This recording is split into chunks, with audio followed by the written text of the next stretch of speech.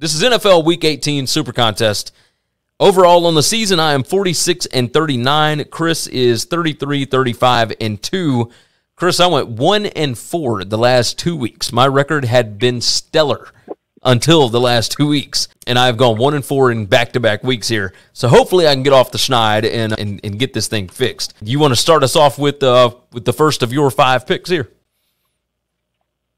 Sure. I'm going to take the Pats minus the 7 against the Dolphins. I just think we've got a coaching mismatch. I think we've got a talent mismatch. And the defense for the Patriots have been pretty good about taking the ball away. And Tua's been pretty good about giving the ball away. So I'll take that number. I have got the exact same one. So I'll move on from there. My second one, I've got the Jets to cover 17 against the Bills. This Jets team has fight left in it. And while the Bills are really, really good and they are still fighting for a potential number 1 seed, the AFC East, etc., I do think the Jets are going to give them a ball game. I think 17 is just way, way too many damn points. I will take the Jets to cover that 17.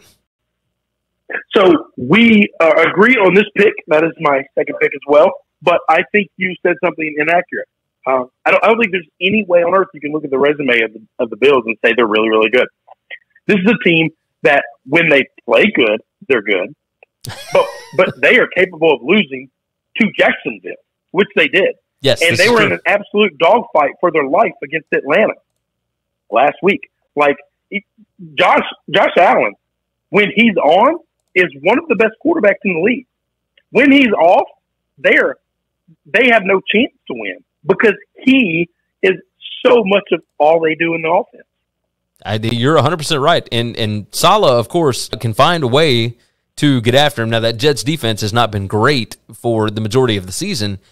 But, you know, if you had to put together a game plan to slow down Josh Allen, like I would trust him to be able to do it.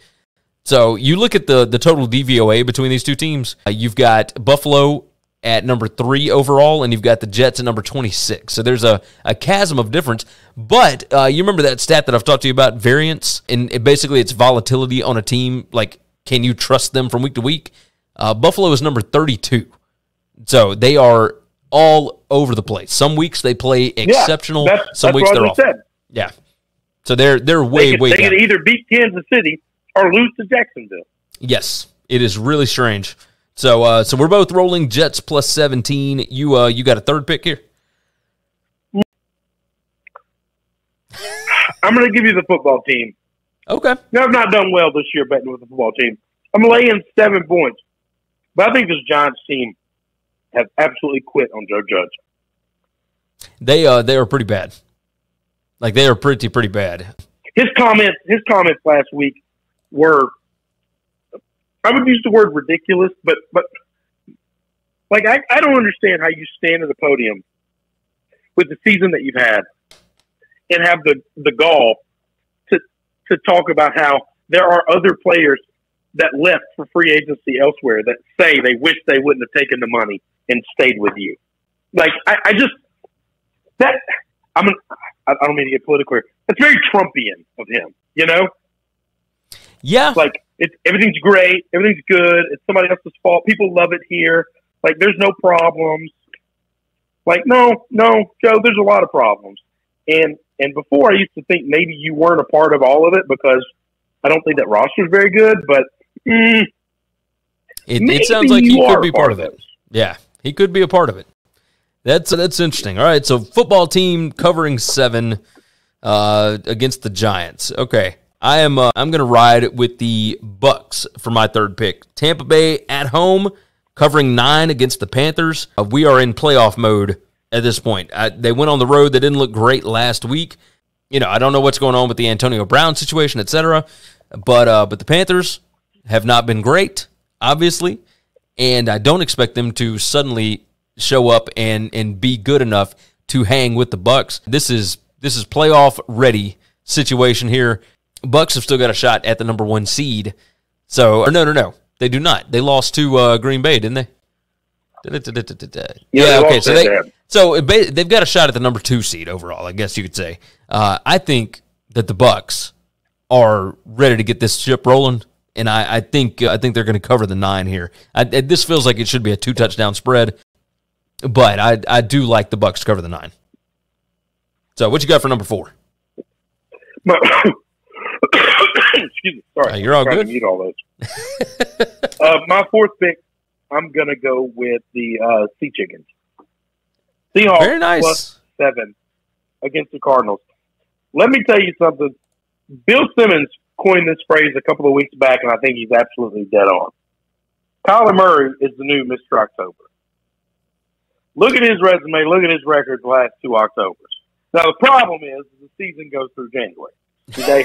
So he has blown balls in November and December and never really played in January in his life. This is a problem.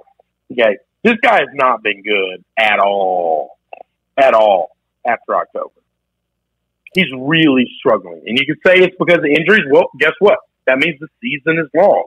And if you can't play past the first 8 games, then I don't know what to tell you. Like, that's how long the season is. Yeah, I'm with you. I'm with you absolutely on that. That's actually one of my picks. That was I had it down as my number 5 pick. But yeah, I like the Seahawks plus 7 at the Cardinals. I know that the Cardinals played well against the Cowboys last week, etc. But the Seahawks, this could be the last run for Russell Wilson and Pete Carroll. We'll see. Who knows what's going to happen in the offseason. But I think, they like to ruin seasons as best they can. I don't know that they can win this ball game. I think there's a shot that they could. So 7 points definitely feels like it's just too many because I think the Seahawks will be able to score on that defense. I really do. My last pick on this, I had down San Francisco. I don't think I'm going to go with San Francisco. I think I'm going to go with the Chargers to cover 2.5 against the Raiders.